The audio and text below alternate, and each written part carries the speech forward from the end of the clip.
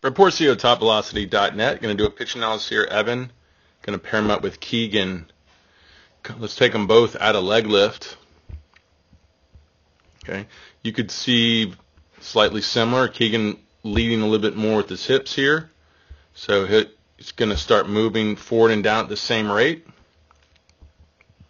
We'll take Evan. You can see leading more with the front leg. You see opens pretty early. So right here before leg drive, we see a more extended front leg. We see a more open trunk position as well. Keegan is very counter-rotated, even though actually similar on the legs, and they both could do a better job of keeping their momentum going. But Keegan is more loaded up in the trunk, which potentially is going to help him stay closed longer, and that's a key point here. Getting into front foot strike as close as possible really allows you to optimize the kinetic chain. That allows you to really power the hips longer before the upper body transfers. So let's see how they both go into front foot strike. You see Keegan starts to then initiate drive off the rubber. You see full triple extension into front foot strike. Specifically right here, we saw a good drive of ankle, knee, and beginning hip flexor into rotation. We also see that the trunk is staying closed, the arms cocking, and late into the movement, not early into the movement. If we watch Evan going forward, we can see at front foot strike, the back foot, little push, but a lot of just rotation and transferring momentum early. So at front foot, we see the chin pushing over the front leg, as opposed with Keegan, the chin is still sitting stacked over the hips. Not only that, as front leg stabilizes, we see early trunk rotation. As Keegan stabilizes, we can still see that glove or that elbow is just going down, shoulders staying closed. Okay, we already see trunk rotation here. So kind of reversing back to before the leg drive and Evan being more open, Keegan being more closed. What it allowed was the weight to stay back more, the shoulders to stay closed more, and the lower half to build more power going forward.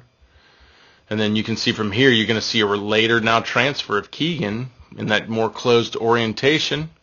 You're going to see an early transfer with Evan here. And then we see, because of that early transfer and even early trunk rotation, we see the elbow pulling behind the back.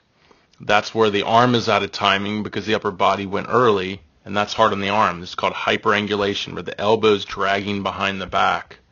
So that's just because of that early trunk, more open trunk going into front foot. And you can see it finish. Evan does a good job extending front leg.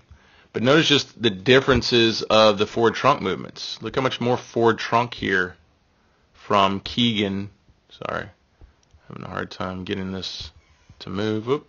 Just clear that off. Try that again. Okay.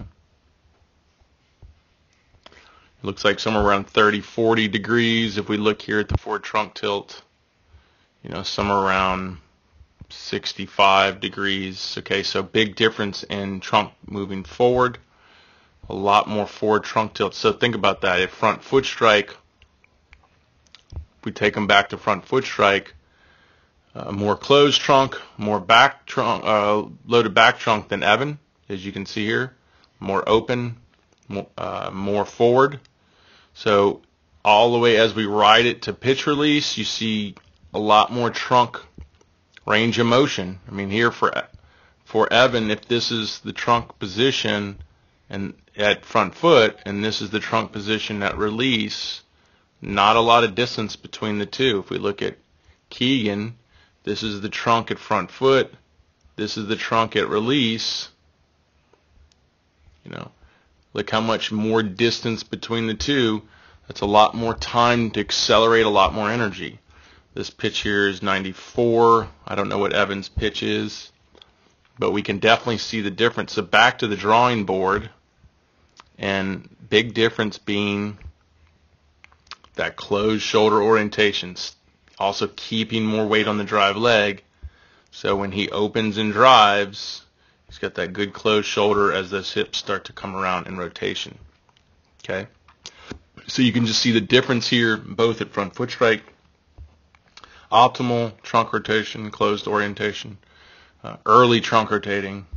It's really not only going to put your arm in a compromised position out of timing, it's also going to make it harder for you to throw and optimize your power to the ball, and that it's going to hurt your velocity. So we got to really work on staying loaded longer in the backside, getting more power through triple extension without the trunk going early, so we can optimize hip to shoulder separation. These are really, really important components that will not only help you throw harder, but it's going to keep your arm healthy.